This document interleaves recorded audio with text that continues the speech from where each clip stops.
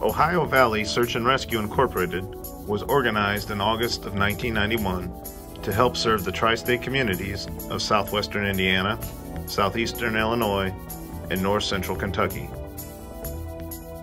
When requested by authorities, trained search and rescue members assist with land and water searches for trapped or missing people. The following documentary, produced by Junior Megan Stewart, looks at the inner workings of Ohio Valley Search and Rescue and the roles that members take during a search. My name's Buffy Horseman. I've been with Ohio Valley a little over 18 years. They are in their 25th year this year come August. We are a local search team going within usually 100 miles of the Evansville area, made up of all volunteer members. It's an all-volunteer team, and we are certified through NASAR, which is the National Association of Search and Rescue. And you go through a weekend-long test. There's a written test, there's ropes, there's man tracking, there's a navigational course, there's 2 clue searches that you have to pass in order to be certified. You have to be certified as a searcher yourself before you can even train or before you can even test your canine if you're a canine handler.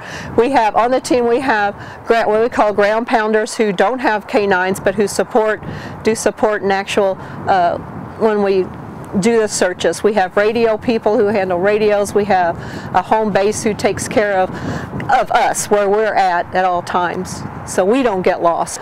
Like I said before, we are called out by either the police department or the sheriff's department, depending on who is in charge of the actual search. And it all works together. Like we might go out as a team and have the local fire department may be part of the team. It all comes together and it's just not the dog team. It's a whole group of people that are actually in the search. A lot of volunteers will sometimes join in. It depends on the search and how big it is and what's all involved. A lot of people don't understand the best time for a canine to work is early morning, when the scent's closer to the ground, or in late evening, or right at dusk, because that's when the scent for the canine is the best. High noon with a high sun, there's very little scent for a canine to pick up, so it's not real good at that time to work a dog.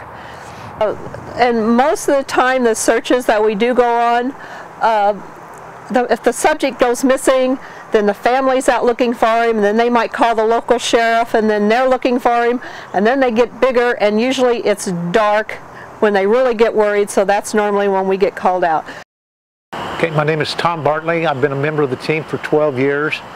We get a tone out or a call out through a group meet, which is like a text group message, and we respond if we can come or not via that, and then we're dispatched to the scene where we meet with the search manager, who then gives instructions for areas to search. We have maps printed out in most cases, and then we're assigned a certain area to search and clear. We have to sign in, of course, to make sure everybody's accounted for, so when we leave, we're aware that everyone's out of the field. Different teams are assigned certain areas, and we have a dog and what we call support people, which is what I'm one of. My responsibility is for navigation, along with communication with the radio. As the dog handlers, they're dealing with the dog, and that's pretty much a full-time position. We're kind of the eyes and ears of the team, to be looking, searching left to right, behind us as we move, and anything that we might think may be deemed something we could use for the team to help locate via article search of clothing or something like that. We have weekly trainings. Most of them are through the day, but there are times where we have night trainings.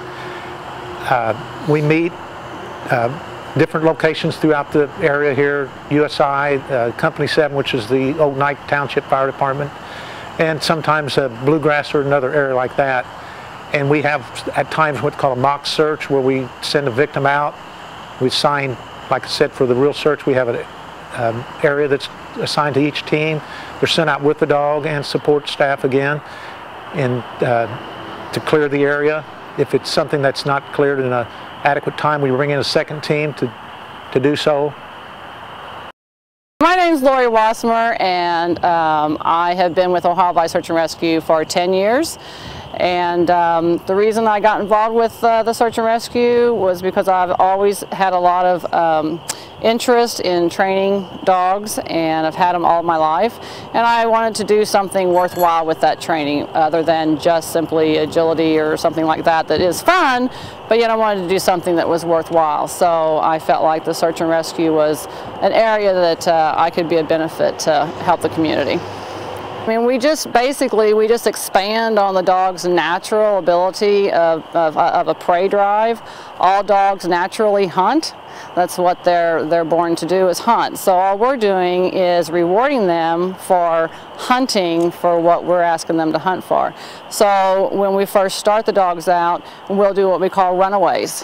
And they'll actually see the missing subject, have their toy or have the treat, and they'll see that subject walk just a few feet away, and then the handler will, give them their command to go search. And when they get there, it's a party. I mean, they've done the best thing that you could ever want them to do. They get rewarded with their toy or their treat, whichever one that they're driven for. And then we just kind of expand that over time. The runaways get longer.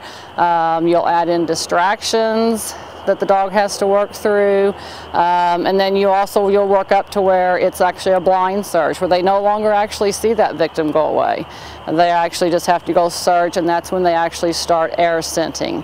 Because what you've taught them to do in the runaways is to find that human subject, and they get rewarded. Well, when it goes to a blind search, that's when you see that dog start thinking and smelling the scent of the person.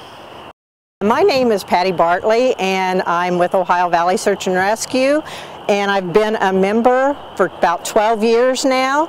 We have many tools.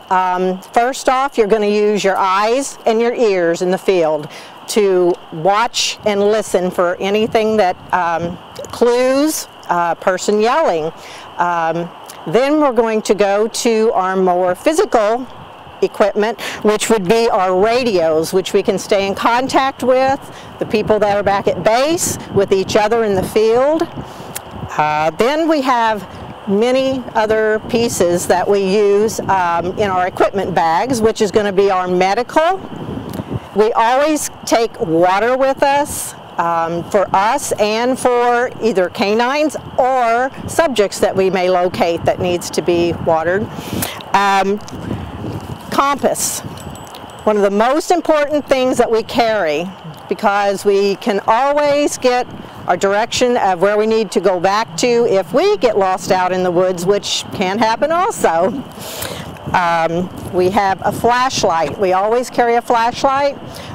Even during the day, sometimes you need a flashlight to look into sewers or enclosed places. We always carry a whistle. That whistle can be used, one, to have our dogs come back to us. Two, we're also, if we get far away from our other searchers, which we always have someone with us, we never go alone. So if there is a need, we can whistle, and then we know where each other is at that point. And we always carry a walking stick. They are used for many different things. One is to keep our balance out in the woods. Another is if we're getting into a muddy area, we can always use this to see how deep it is or how deep water is, and it helps us get up hills very well.